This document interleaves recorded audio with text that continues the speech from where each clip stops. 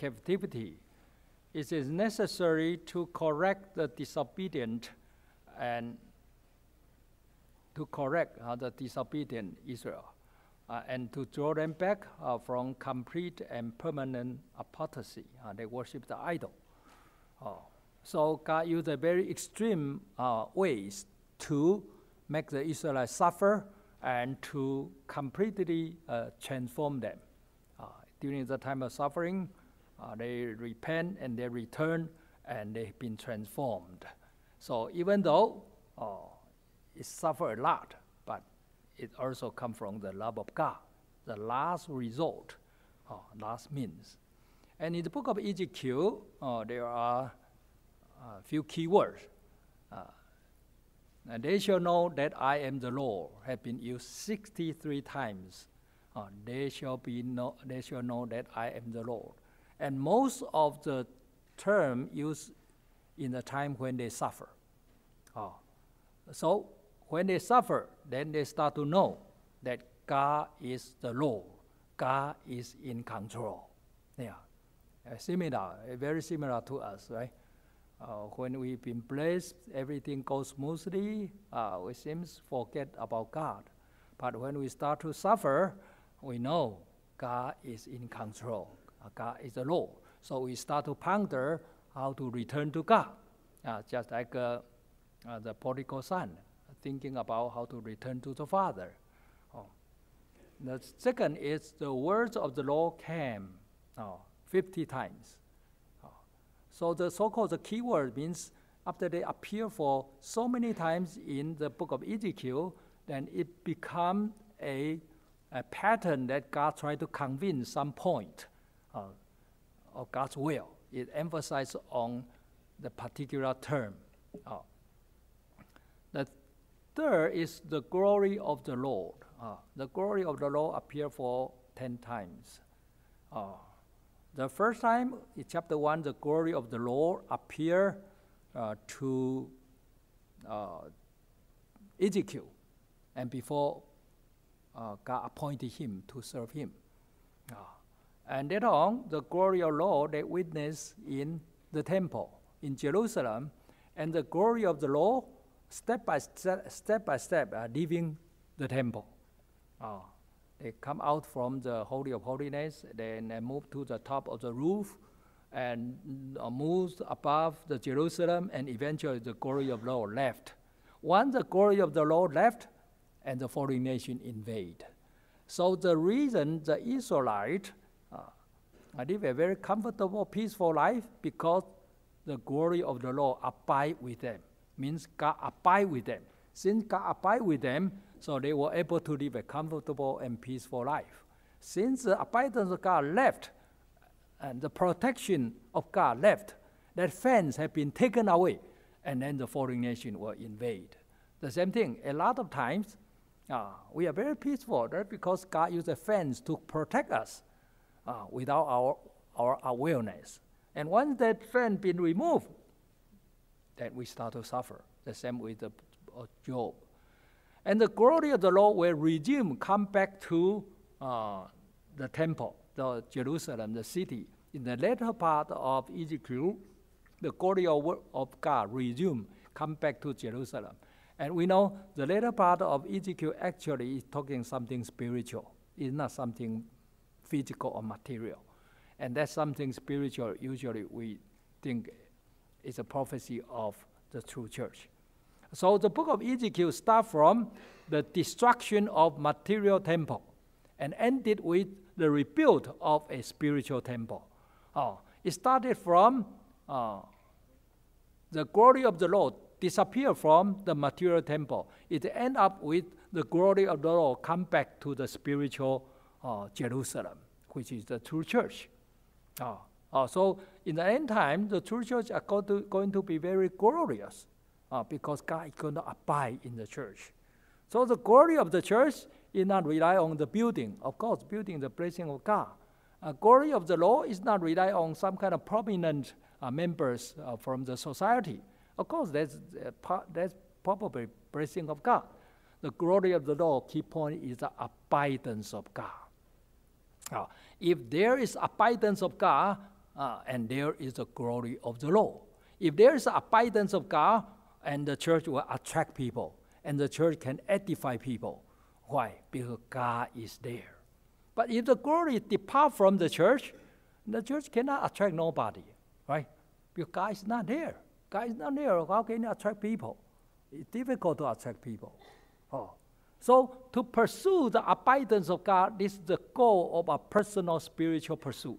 And to pursue the abundance of God in the church is also the goal of the church. If God abides in the church is going to be very powerful. The church is going to be full of grace of God. The church is going to be a place.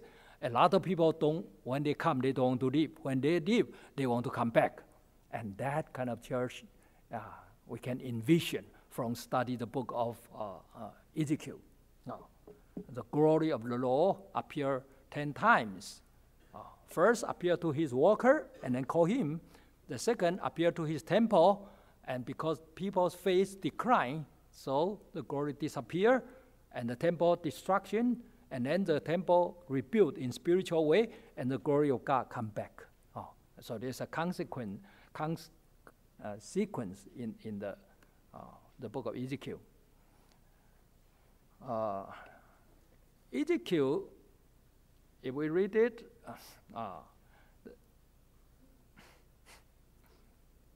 the structure. Verse 1, chapter 1 to chapter 32 is condemnation. And chapter 33 to 48 is consolation. So always in the major prophet, we can see the characteristic of God. Justice and mercy go hand by hand.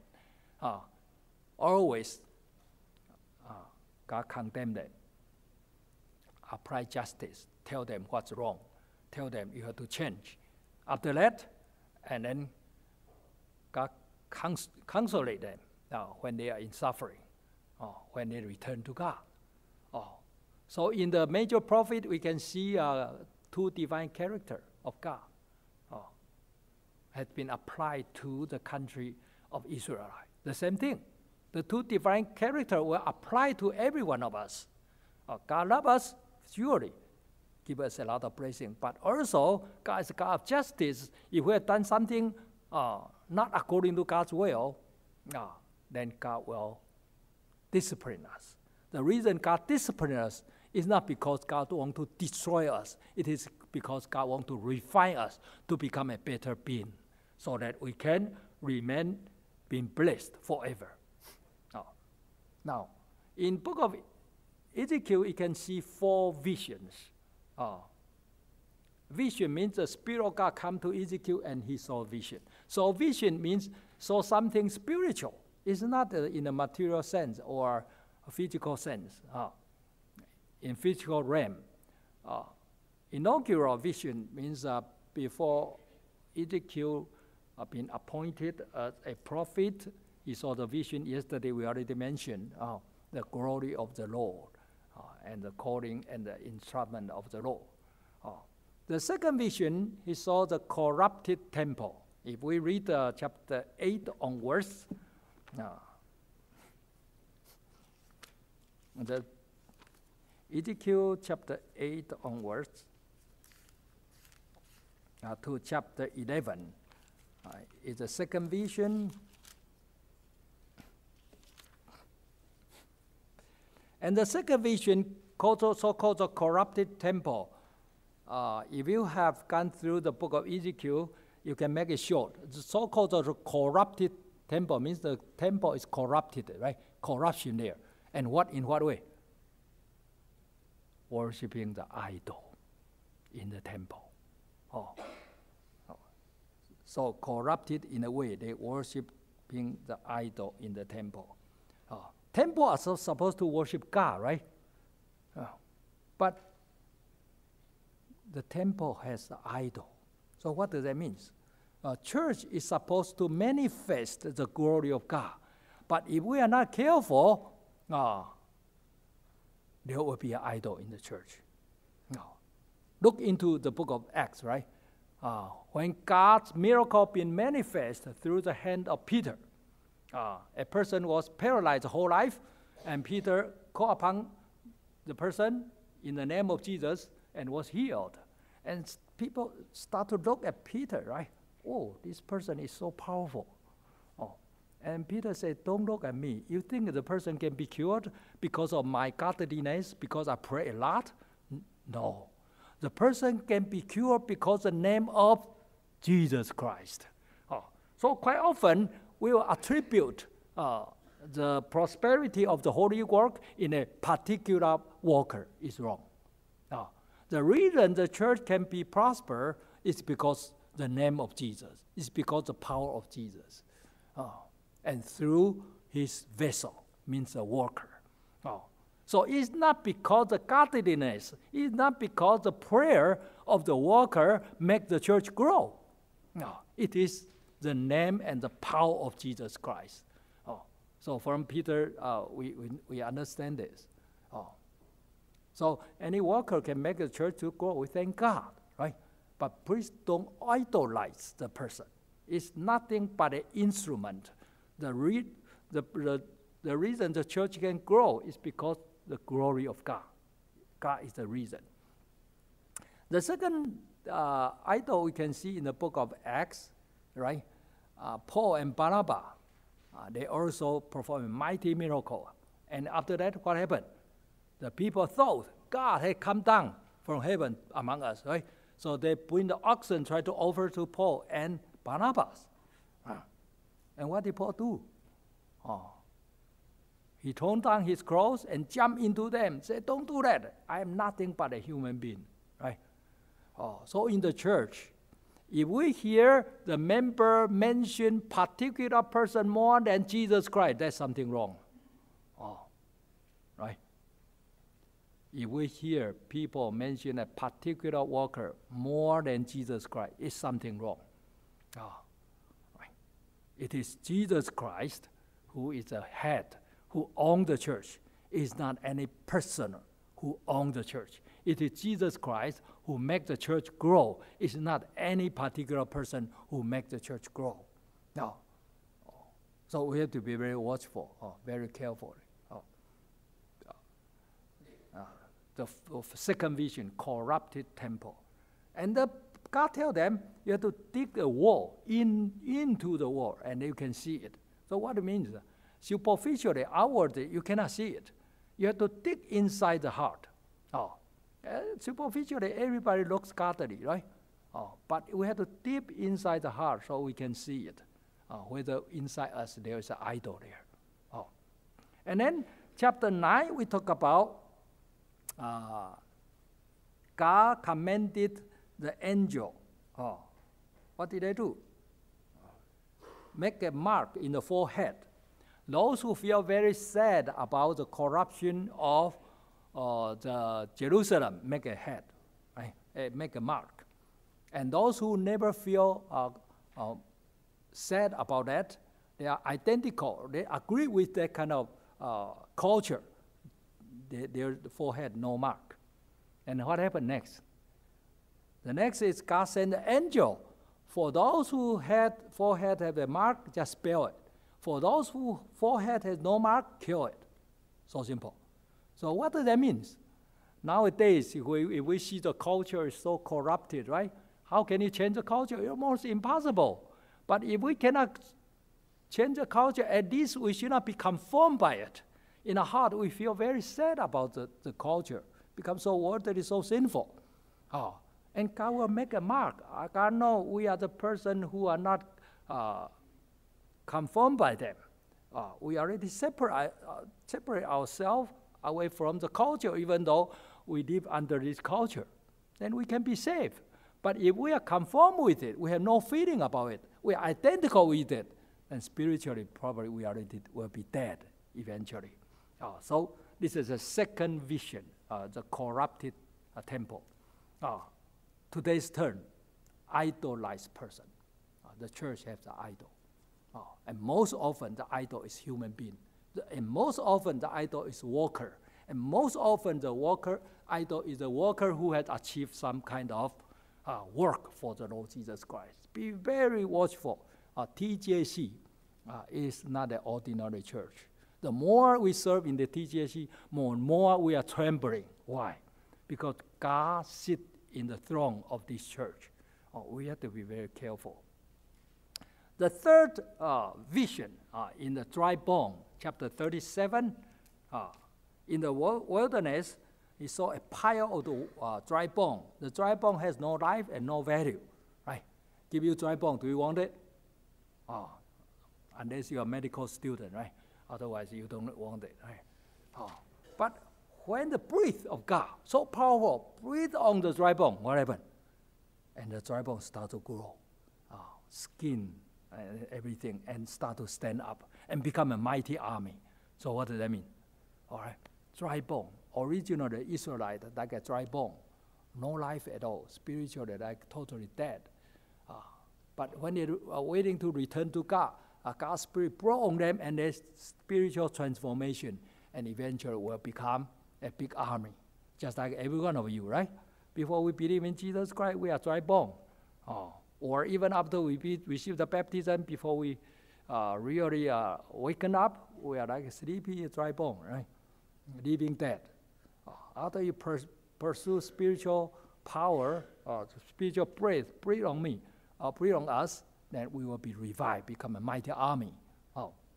Then chapter 40 onwards to 48, a vision about New Jerusalem, and that New Jerusalem built in where?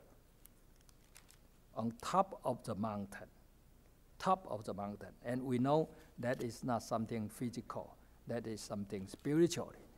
And there is a rule for the temple of God, chapter 43, verse 12. Ezekiel chapter 43, verse 12.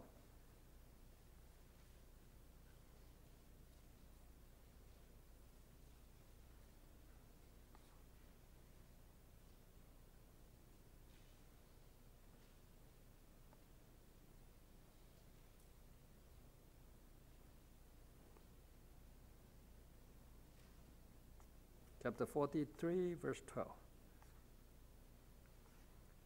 And this is the law of the temple. The whole area surrounding the mountaintop is most holy. Behold, this is the law of the temple. So, you already finished, right? Let me ask you, what is the law of temple? Brother, what is the law of temple?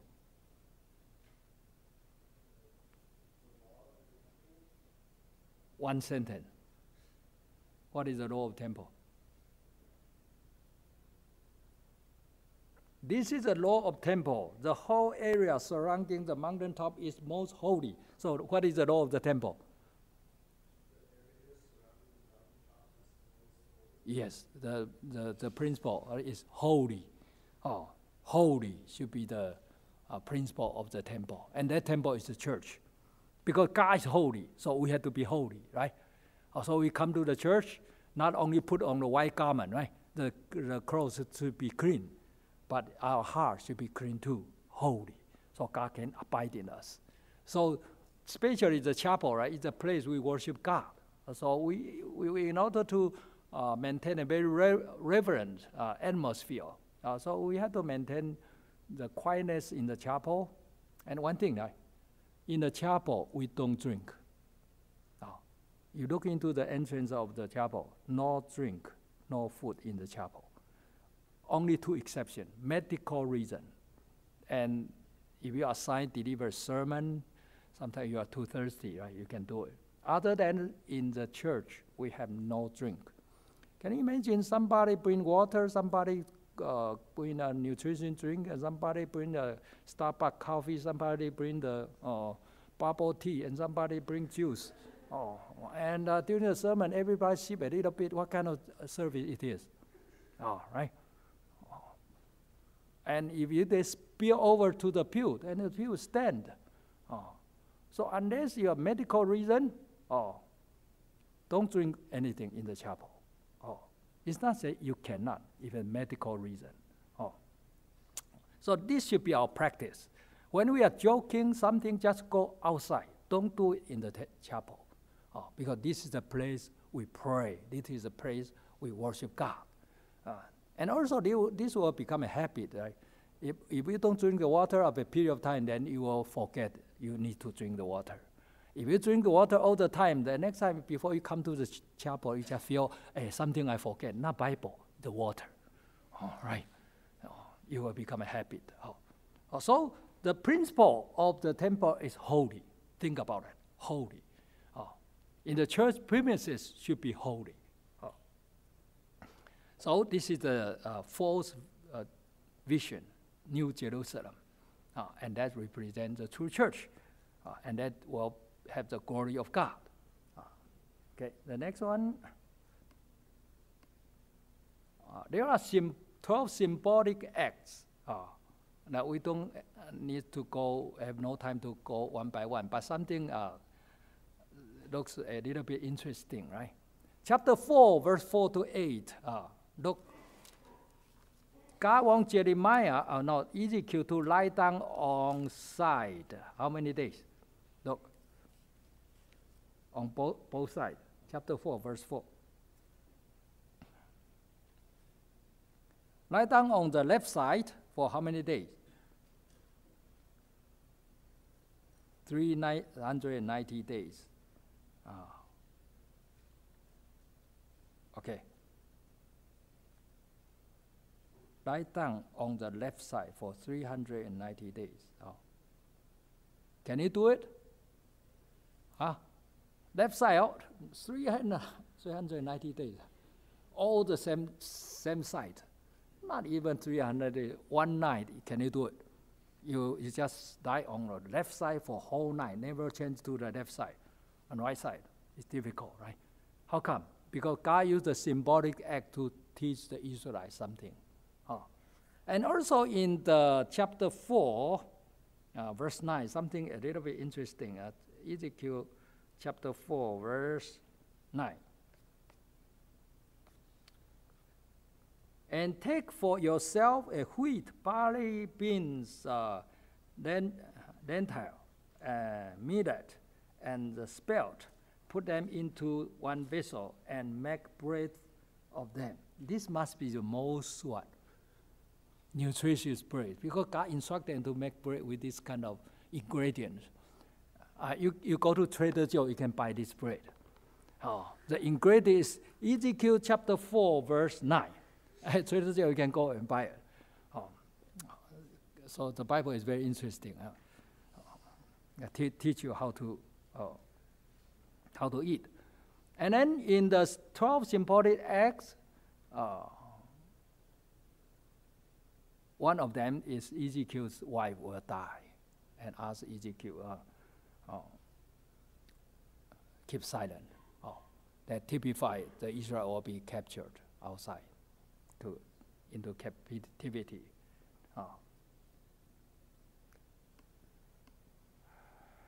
And there are 5 messages in the parable. Use a parable to convey the 5 messages. We don't have time to go one by one. The useless vine, the unfaithful bride, and 2 eagles and a vine, and trapped a lion, and 2 adulterous sisters. So the Bible uses a very easy to understand parable or example to let us understand the most profound truth. So one day if you are assigned to deliver a sermon, the best way is you use a very easy way to express a very profound truth, and that will be the best way to deliver a sermon. So the book of Ezekiel, roughly we go through in this way. There are many good teaching there. And then after the Ezekiel, we go into the book of Daniel. Daniel can divide into 2 parts. The chapter 1 to chapter 6, it talk about the life of Daniel, how he was elevated to a prime minister. And chapter 7 to the last part of the book of Daniel, chapter 12, is something related to prophecy about what is going to happen in the end time. So chapter 7 to chapter 12 is very difficult to explain, because that is related to the book of Revelation. When time is approaching to the end, God will reveal more God's will to us so that we will understand better. And chapter 1 to chapter 6, we always talk about Daniel's spirituality. One of the important points of Daniel's spirituality is he knows his own identity. Right? Even he lived in palace, he knows who he was. He was a chosen people, the Prince of God. Because he was aware of his identity, so he refused to compromise anything which will conflict with his identity. So chapter 1, we know he did not want to partake the food which had been offered to the idol. But even so, he kept on moving towards the goal God wanted him to go, to become a prime minister. So in the world, a lot of times we think about ourselves too much. If I don't do this, if I don't follow that person, probably I cannot get a job. If I don't do this, I don't do that, probably I will lose a job. So in order to survive in the society, we live a compromised life. But if we look into Daniel's life, he hold on his principle. Right? Daniel had been serving at least four kings as a prime minister. You know, politics, right? In any country, it's the same. In the United States, right? Either you belong to red or you belong to the blue. Politics. It's difficult for a person who serves a Republican president and serves at the same time with a Democratic president, right? But Daniel was able to serve 4 kings. And what is his political stance? If we go into the book of Daniel, right? The political stance of Daniel is biblical stance, is spiritual stance. Whatever against God is wrong. He just hold on his principle to a point he was thrown into the den of lion, right? But God protected him. He was not eaten up by the lion. The second day, he was lifted up from the den of lion, and his position even more strengthened, more consolidated. Why? Because the king also feared God. See? So Daniel tells us to live a life without compromise. So some of the members say, if I don't drink, I cannot do the business, something. But in the church, we still see a lot of members never drink. But they still do a very pretty good of business. So the key point is whether God wants to bless us or not. If God wants to bless us, the opportunity of business keep on coming, right? And how can God bless us? If we really find favor with God, and God will bless us. So there are 2 ways to live our life. One way is by our own wisdom. We carry our own responsibility. Another way is by God's way, and God take care of everything. And what we can see from the book of Daniel about the few important teaching of this. And in the book of Daniel, one thing we can see is Daniel's spirituality. Daniel has an excellent spirit. Let's see chapter 5, the book of Daniel, chapter 5.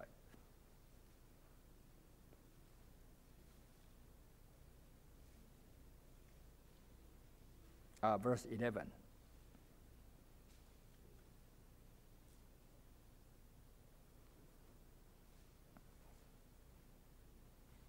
And there is a man in your kingdom in whom is the spirit of the holy God. In whom is the spirit of the holy God, which means what? God abide with Daniel.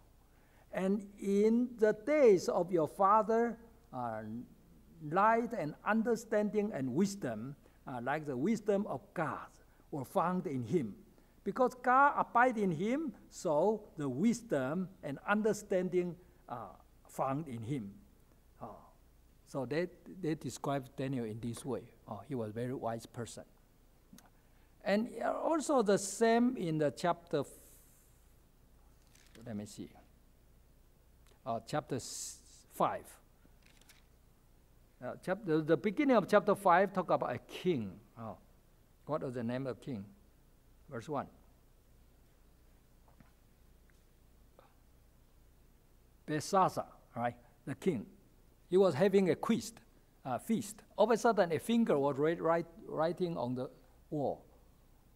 If today you see the finger writing a wall without a person, how do you feel? It's very scary, right? Right. And then he was able to interpret the meaning of that writing. And that meaning means in the balance of God, you show wanting. So the life of the king put on the balance of God and carry no weight. So that evening, the king was killed. So what does that mean? Every one of us, we have to stand before God's balance. On the one side, put on the blessing we receive from God. On the other side, put on the life we live. If the balance show that our life has no weight, then this life has no value at all. And how can we live a life in the eyes of God, our life with weight? In our side, we have to put God into our side. Right? And live according to God's will. So that's the book of Daniel. Then after the book of Daniel, we come to minor prophet. And there are many in the book of minor prophet. Hosea. Hosea talk about the covenantal love between the Israelite and God and the Israelite. And one of the way God tried to teach the Israelite, God asked the prophet Hosea to marry whom?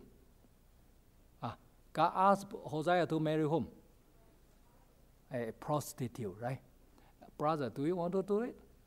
Marry a prostitute. Nobody want to do it, right? Then how come God asked Hosea to marry a prostitute?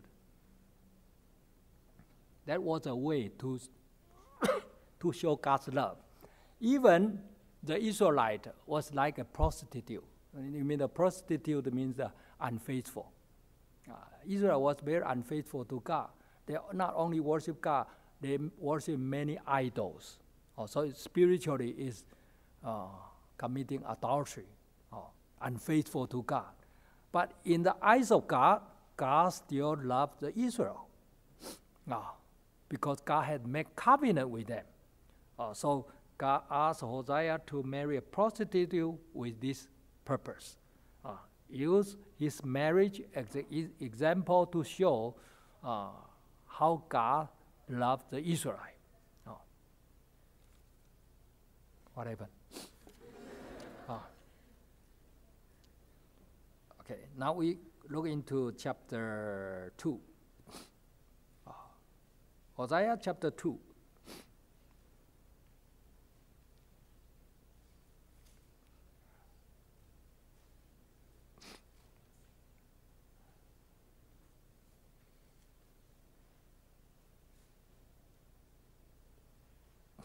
Chapter 2, verse 19.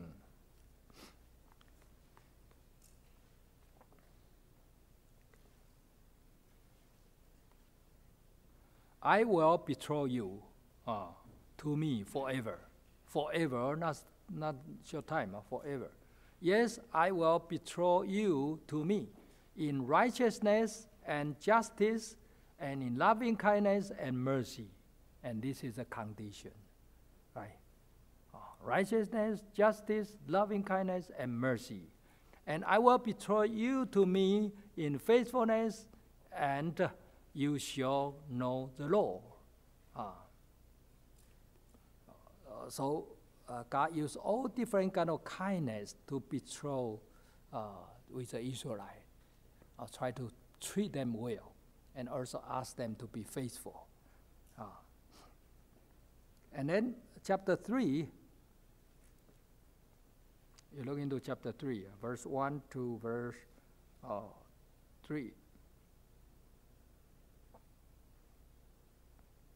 Then the Lord said to me, go again, love a woman who is loved by a lover and is committing adultery, just like the love of the Lord for the children of Israel, who looked to the other gods and loved a ration cake of the pagan.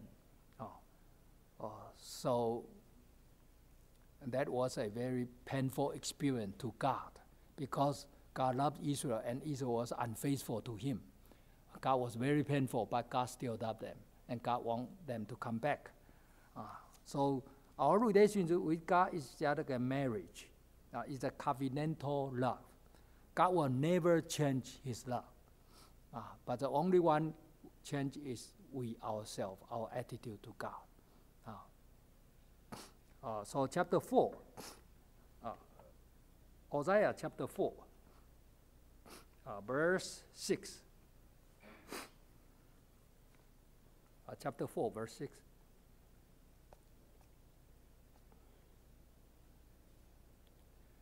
My people are destroyed for lack of knowledge. Because you have rejected knowledge, I also reject you from being priest for me, because you have forgotten the law of your God.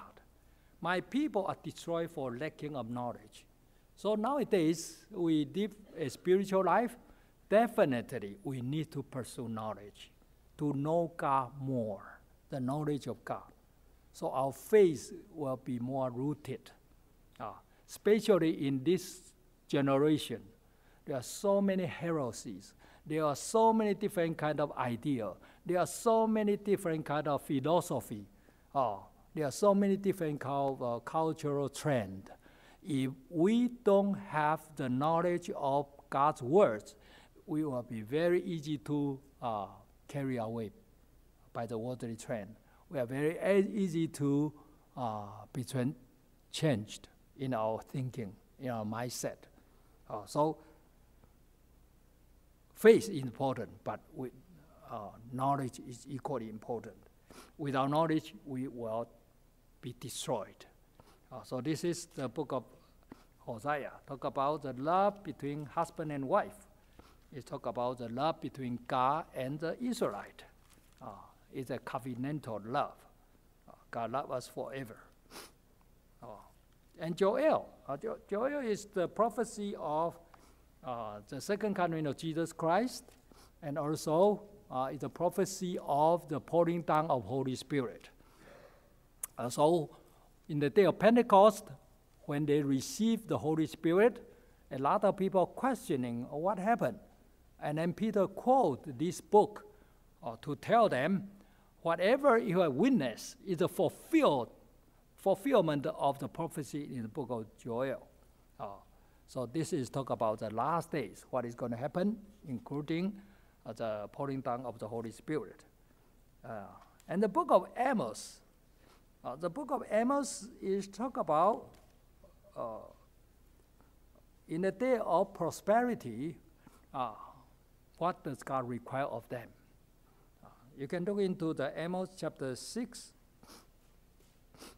The Amos chapter 6.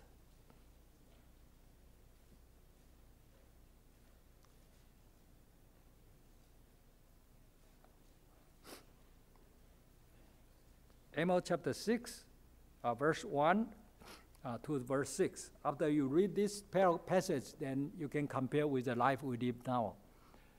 Woe to you who are at ease in Zion. Look, do you want to have a comfortable life? Do you want to stay in the comfortable zone? Verse 1, what does it say? Woe to you who are at comfortable zone in Zion. All right? Well, that's what the Bible says. And trust in the mount of Samaria, and notable person in the chief nation, to whom the house of Israel comes. And verse 2, go over to the, now we jump to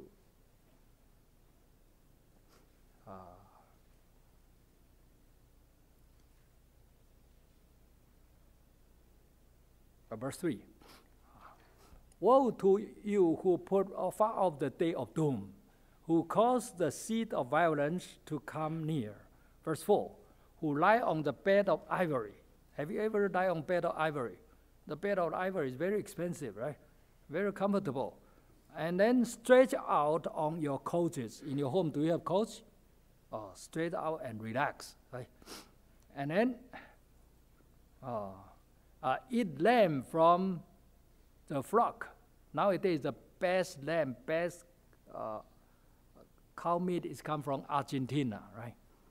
Imported by the flight. And calves from the midst of the store. And verse 5, who sing idle to the sound of the strange instrument. What do you mean? Who sing the popular music, the idle song, right? And have a lot of musical instrument to entertain themselves. And to invest for yourself a musical instrument, guitar or whatsoever, right? Like a David.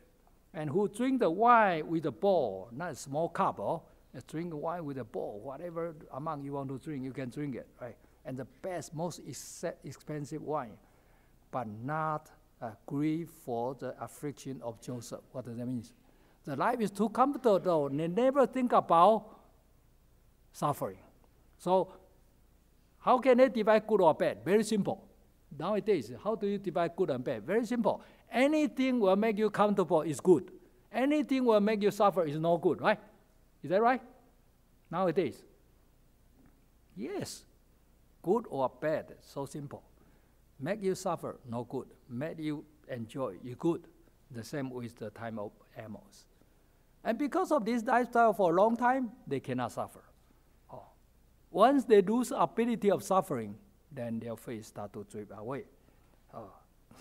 So verse 7, therefore they shall go to captive as the first of the captives, and those who recline at the banquet shall be removed. So a comfortable life, if we are not watchful, eventually will cause the downfall of our spirituality, and then the negative consequence will be waiting down the road. So this is the book of Amos. Even though we go very fast, still we cannot finish. Chapter 8. After this verse, then we conclude here. Chapter 8, verse 11.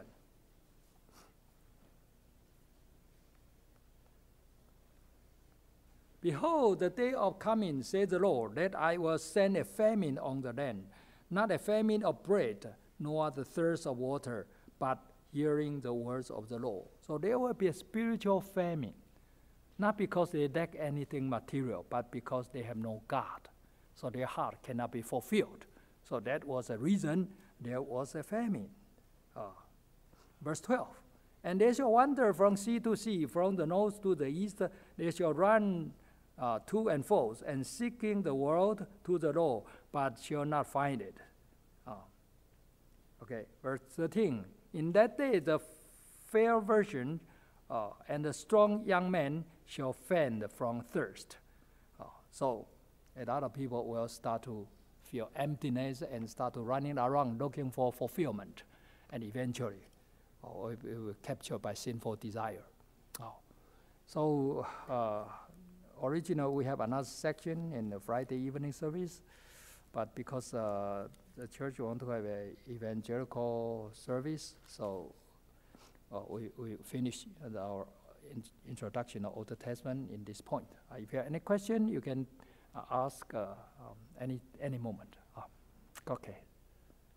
So we will kneel down and pray for 10 minutes. Is that what our practice? Right? Okay. Now we kneel down and pray for 10 minutes.